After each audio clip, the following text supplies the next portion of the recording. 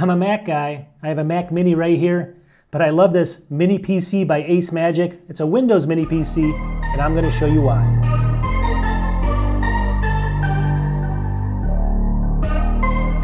All right, welcome to the channel. And obviously I'm a Mac channel, right?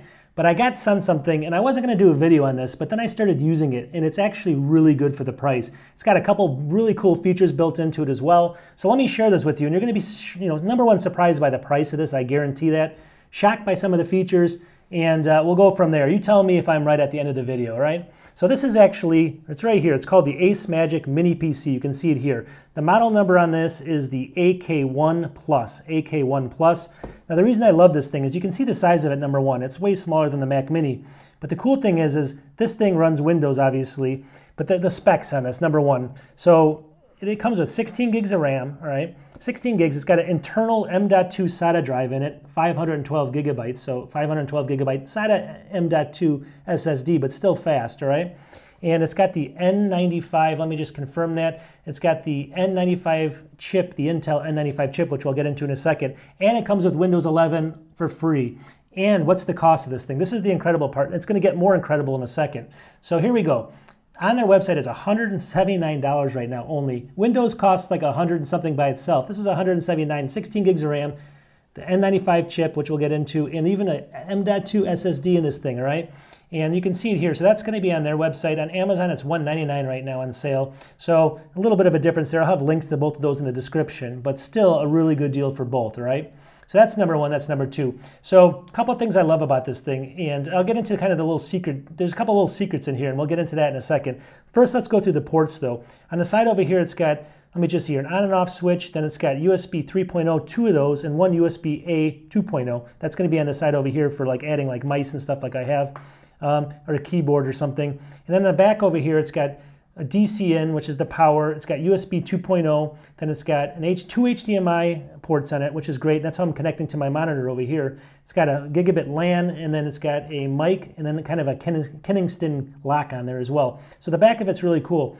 And the one thing it's missing is USB-C, but I use a little teeny, not even a dongle, a little connector here. So I go from USB-C to USB-A, and it works perfectly for all my devices. So can't knock it for $179, all right?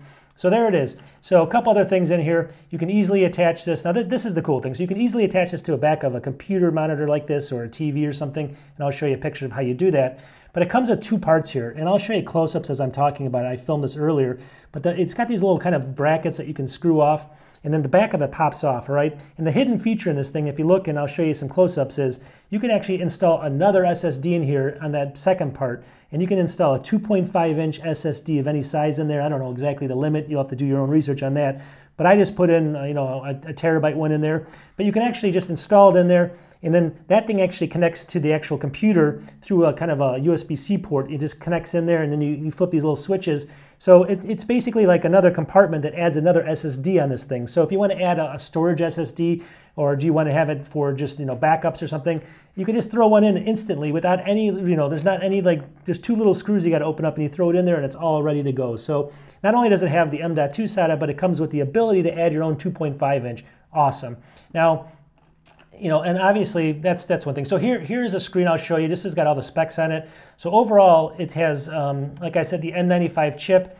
Let's just see where it says it. I don't know where it says it here, but it does have the N95 chip. 16 gigs of RAM, DDR4, 512 gigabyte SSD there, Wi-Fi 5, Bluetooth 4.2.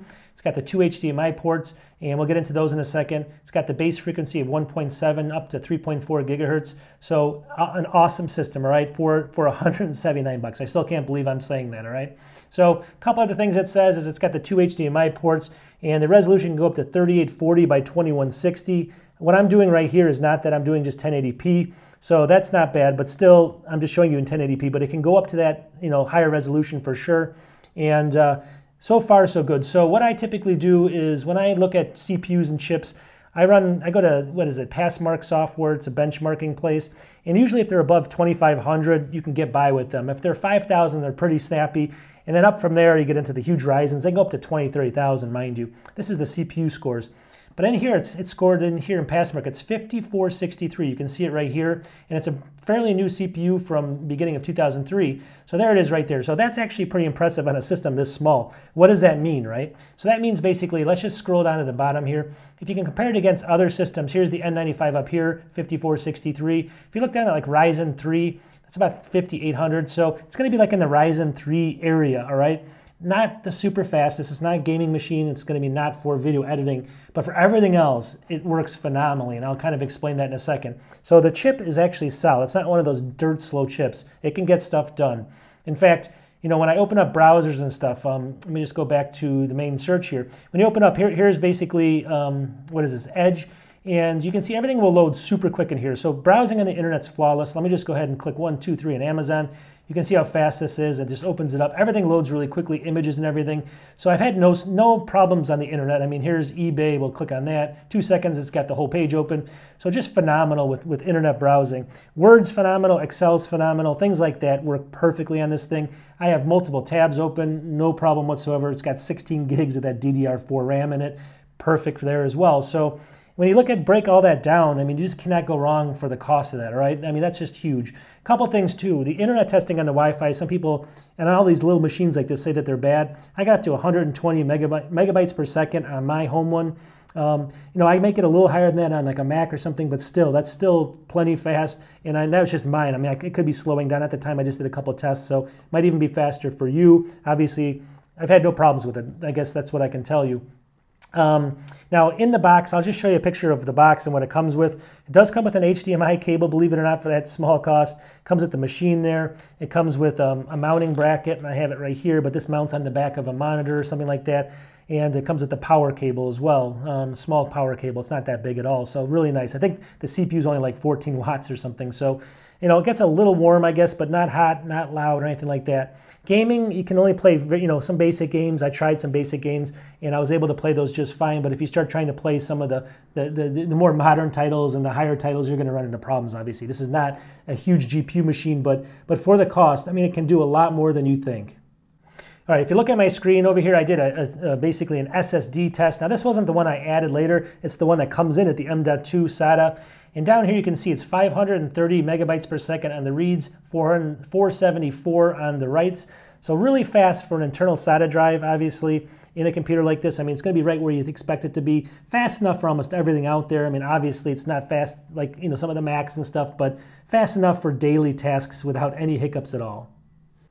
All right, so things like YouTube as well. Let's say you want to get this for YouTube. You can see here, plays everything just perfectly fine. There's no stuttering.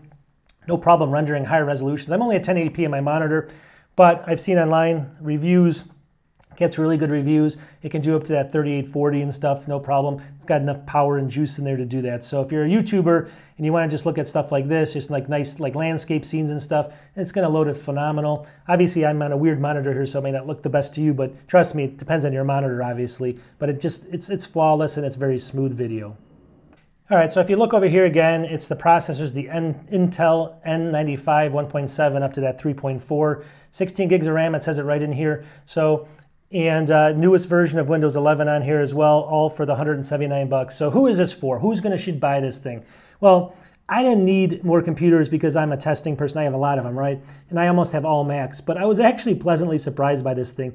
It took me literally 15 minutes to get it set up out of the box. I mean, from the fact that I turned it on to creating a new account, it didn't take a long time at all. I mean, everything was ready to go right away for me. It was surprisingly good for a Windows machine and for such a cheap machine as well. So overall, the experience has been great. I had this thing running, like I said, 15 minutes straight. I was able to then instantly get into websites, do YouTube, look at scores. I mean, you know, do some basic tasks on Word and Excel and stuff like that, doing PowerPoint. I tested all those basic features and it worked phenomenally. Gaming, I tested a couple games like Minions and stuff. It works, the small games pretty good. But again, some of those titles, like I tried a racing game, like Dirt and stuff, and it did not work really well, but it was in the 30 or 20 frames per second, so you're not going to get the best there, but that's not what this is for. This is for a system that you want for TVs or for a projector or for just, you know, having a small computer that you can have ready to go, and it's actually snappy. It booted like in 15 or 20 seconds from the time I turned it on to the time I typed my name in. Super fast boot as well. And I just can't go wrong. So this is the Basically, it's the AK1 Plus by ACEMAGIC, or let me see here, ACEMAGIC mini PC. Comes in this little box, and I just, at the end of the day, have nothing but good things to say about it. Now, I'm not doing a full review. I'm not telling you to go buy it. You do your own research here.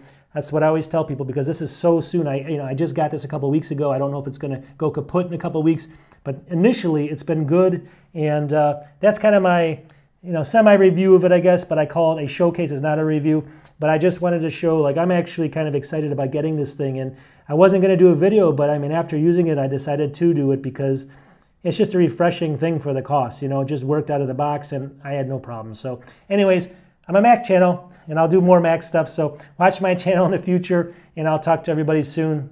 Peace.